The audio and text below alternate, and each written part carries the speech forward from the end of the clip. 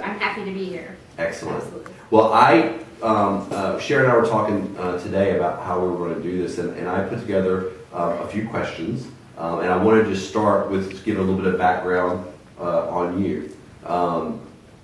So Sher's work delves into socio-political concerns, moving outward from the personal to the wider communities of gender, tribe, country, and finally universal. And don't think that I made all that up. It's straight from her own words.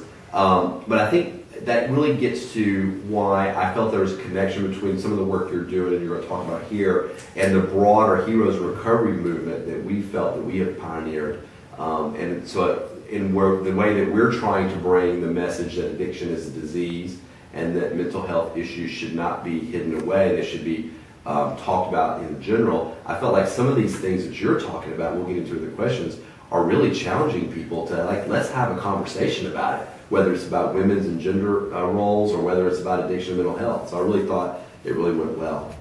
And you, by looking at those issues as an individual who is part of these larger communities, that you create this multi-perspective, which I think is really important.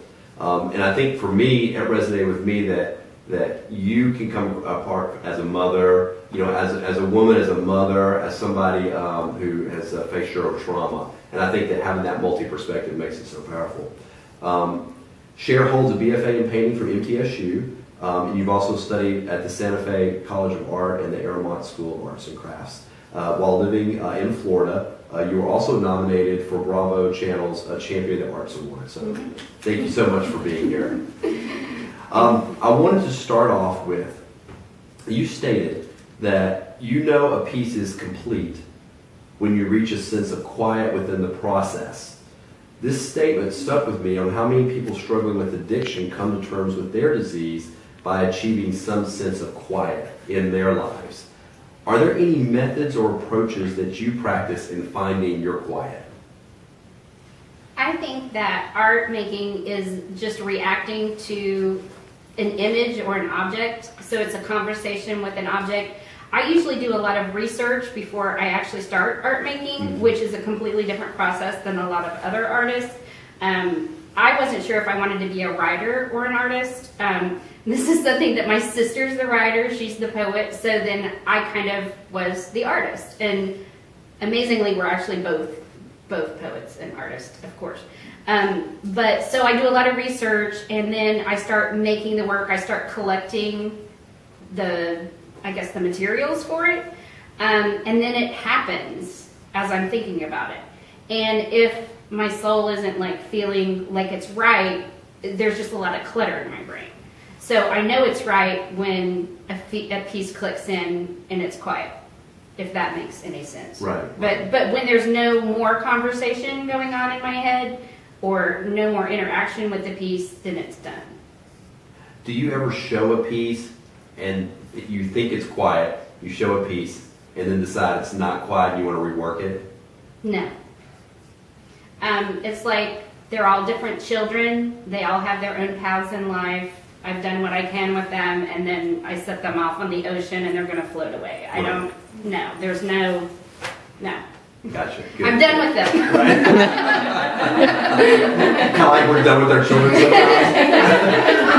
Now, I will say that, like, a lot of times my process on one piece will lead to a different process on the next piece, and they're certainly related. You can tell they're cousins. Right. But, yeah, I don't rework work. It's its own thing. It's its own identity. Right. Your work with imagery of afterburns of Hiroshima survivors really connected with the scarring and branding, really connected with me with the scarring and the branding of people in recovery.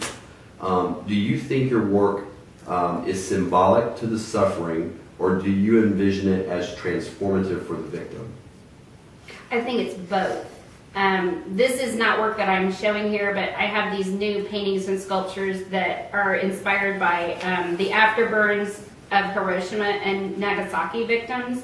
And literally the kimono patterns would be burned onto the people's bodies. Or there's an image of a girl that had a school bag on, and it was strapped over her body, and it was a white strap. And so that deflected the radiation. And so she had a perfectly pink skin there, but everything else was black and scarred and bubbly. And I took it immediately to emotional scarring of childhood or whatever trauma.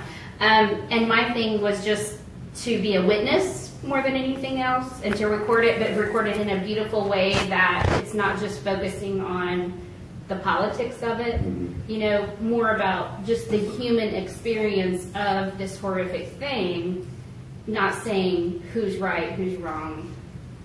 It was more to be a witness or a journalist in a way. Right. Is that answering your question? Absolutely. Okay. Yeah, and so I actually like to get a conversation going, but not answer your question as a viewer. You know, I want you to bring your own biography and biology to the experience of looking at the art. I don't mind like explaining to you where I was, but I actually want you to do some of the work and not like spoon feed you the answer. Right. So I like to like give a little fact and then let it be an experience. Excellent. As you view it. Right. Your work, and this is kind of related to the Hiroshima and the Nagasaki project, sometimes deals with unpopular ideas. How do you stay inspired? Well, as a child, I was taught not to speak, and I wasn't allowed to have a voice. So that's one of my goals in life, is to show people that they each have their own voice and they're worthy to speak their words. And I don't buy that anybody should oppress anything. I know that's what hurts people, the repression and oppression. And so that's actually my theme, is to say the unspeakable, if that's what needs to be said. Right. Your work at times has challenged traditional roles of women. Do you see your work as challenging the traditional role of people suffering with mental health challenges or addiction? I hope so. That would be like the best thing out of anything, is that people would change what they think about mental illness. I think 100 years ago, I would have ended up in the turret, you know, I would be the crazy aunt, you know, without a doubt. And I have people in the family that think I'm pretty much out there, you know, crazy. But that's okay. You know, I've had a lot of experiences in my life that would lead one to be crazy, completely insane. But I've chosen to deal with them, to heal. Specifically, like, I'll talk about it if I need to talk about it, to get over it. It's part of the process. And I lost my train of thought. Where are we going? Where were we going with that? No, we're just talking about, you know, how you see, you know, with your work. Oh, do I mind being right? No, let's shine a light on it. Right. You know, like, let's be the spotlight. And I feel like I'm speaking on behalf of women that can't speak for themselves, and not just women, but abused children, people that have tried to commit suicide, that it didn't work. Like, I'm just really bad at it. I was unsuccessful when I was 7 years old. I was not good at committing suicide. Right. You know, and so if that shines a light on children in emergency rooms that people think they were drowning, probably maybe they jumped into the deep end not knowing how to swim, which is what I did, and got really pissed when somebody pulled them out. Right. You know, so I don't mind shining the spotlight on that. Right. Good. I'm willing to be the lamb to slaughter, if that's what they want.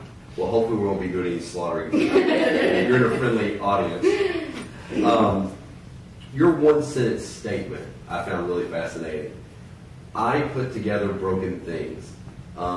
It's powerful, it's simple, and it's an expressive description of what you do. How did you arrive at such a simple way to express kind of your complex role? Okay, so while you're becoming this whatever official artist, you know, the big thing is like you have to have your artist statement, and you know, or then you have people that like your work speaks for itself, but then you're in situations a lot of time with non-artists, and they ask you what you do. And so do you have a 6-word thing to answer that, or like a 1-line artist statement? And so I actually worked really hard at figuring this out. I probably worked on it for 6 months. Wow. And I literally sat up in bed one night and was like, I put broken things back together. That was it. That was done. And then I actually got to use it. I was in not Art Basel, but the Pool Art Fair in Miami a few years ago. And flying down there, had this big conversation with the guy at the airport, you know, sitting there waiting during a layover. And he says, what do you do? And I'm like, I had it ready. And I was like so excited. Like I could totally answer him in one sentence, you know, and Right. it was great. So it worked for me really well. Yeah. And I feel like it's emotionally, I'm always putting myself back together. Right. With artwork, I like to deconstruct and put things back together, Right. you know, and it's just kind of like a universal statement, like the theme of my life, kind of, you know. Yeah. Have you been approached by people that have been to your shows and connected with you who might be struggling with their own, you know, issues? Absolutely. The piece, You Made Your Bed, Mm-hmm. I actually made that for a Women's History Month show at a museum, and I saw some old ladies looking at it, and like they were just enamored. I mean, they were looking at every piece of fabric and everything, and I went up and I was just like, I'm so glad you made it, and you know, I'm glad you're enjoying the work and everything. And they said, well, you know, I just read your artist statement, and my artist statement was about my life, I guess, in a way, and struggle with anxiety and depression. And she said, well, you know, this spoke to me because I once went to bed and I guess I was depressed. And I was like, oh, you know, and she said, yes, 2 of my sons died in Vietnam. And after the second son died, I went to bed. And I said, well, you know, they say that's one of the best things you can do to heal yourself is to sleep. She goes, no, I went to bed for 2 years. And so I guess for me, that was like, that's why I do this work, you know. And she says, I've never talked about it in, 40 years? This was just a couple of years ago, you know. So I felt like that was like a really one-on-one connection that I had with her at that point, you know. Right. And I know that she felt accepted, you know, and supportive, that that's what she needed to do when her second son died. So, yes. I think that's what the inspiration that keeps us continuing to push ahead with Heroes and doing these different events, you know, promoting artist talk like this, doing 6Ks, and it's because we keep hearing these personal stories, and they share them every day, you know, on the site, and it's like, we can't stop now. I mean, so many people are starting to connect and find out, and I kind of get a sense from being at your show, even that very first one, that, you know, people are really going to, there's so many people out there, and it's just another interesting way to connect with people. And I envision that people will probably come up to you and like want to pull you to the side like we did, like want to talk to you and find out what's going on. And, yeah, I'm totally about having an authentic conversation. Right. So, you know, we get right to the bone marrow Right, really quick. So. The You Made Your Bed series, which is so impressive to look at it, you know, especially when you see all of them together. And it was in the top 10 women artists of Tennessee exhibition at the Customs House. Yes.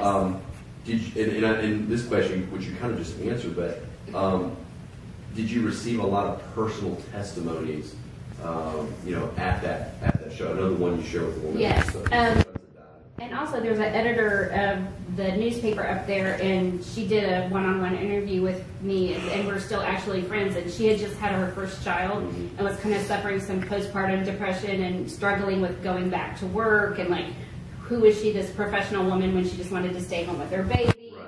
You know, and I mean, that's just one little example of, you know, connections that I've made, you know, through things. Good. Well, I wanted to take just a minute and open up for any questions from the audience too, about any of your work they've seen here tonight, or some of the things we may have talked about here. Any questions? Anything you're dying to know?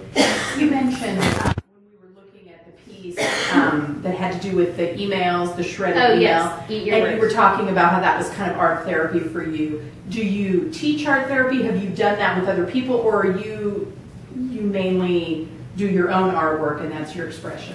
So mostly it's personal, although I believe very strongly in art therapy. It's basically just doing therapy sessions with art making. I don't think that you, and this is not a professional statement, but I don't think that you have to be a degreed person to help somebody work through some art therapy. My sister and I have done a lot of things together or back and forth, you know, that has to do with art therapy. She actually studied art therapy as a graduate student. And I think it just became natural to me once I started to express who I was, once I felt like I found my voice, to do it in the 3D world. And I think sometimes it's easier for me to handle things in the 3D world than like black and white ink, you know, because then black and white ink is kind of concrete, if that makes any sense. And I feel like I have more control over the future of the feeling in the 3D world. Right. I think some art therapy can be really hokey. I mean, we've had this conversation, like, if you give a patient glue and a magazine, you're going to get a crappy collage. If you give them some new pastels and some nice illustration board and a prompt, they're going to blow your mind. And so I think that that's something that needs to be dealt with. I think it's better to have an artist working with a therapist than a therapist that isn't in any way an artist. I feel like I'm a really good teacher. I've been a teacher before, and I feel like that job is to midwife the emotions from somebody and help them nurture those emotions versus just make something pretty to hang on the wall. Like, and I've had people be, why don't you just paint roses? You know, it's like, well, I haven't had a pretty life, so I'm not going to paint roses. Sorry, go to Walmart. You know, not coming from me. That's not what comes out. So, yeah. Well said. Anybody else have a question? I actually have a comment. We first talked about that quiet place when you know something's finished. Because I'm an artist too, and it's difficult to always know that. And it got me thinking about also art as a meditative practice. Yes. And how it's a cleansing practice. I mean, It's like being baptized, yeah, really, in a like, way. Yeah, Yeah. you get it, you know, you feel like cleansed. But I just thought that was very poignant to bring that up. The idea of all the clutter and the process that you go through to find what that object's going to be. And then when you get there, it's just like, Yes. I love that. That's Yes. really beautiful. And that's not to say that I've never struggled with a piece, because I have struggled with pieces before. And another way that I handle that is that I'll have several pieces at a time, maybe even 15 pieces going in different spots in the studio.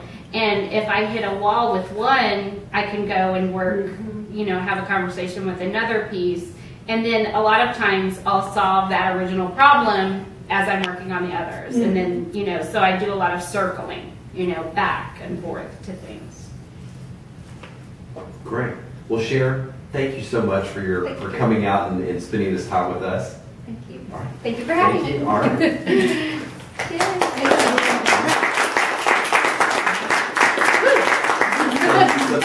That'll be like the official Okay. video. I guess we need to do a